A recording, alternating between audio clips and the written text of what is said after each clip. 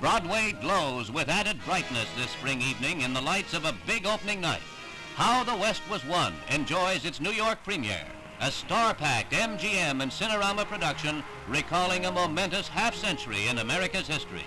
Caroll Baker, who has one of the starring roles, joins a distinguished audience at the opening. MGM President Robert H. O'Brien arrives with Mrs. O'Brien.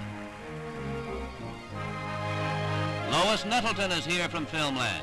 She is soon to be seen in Come Fly With Me, in which MGM presents another young star, Pamela Tiffin.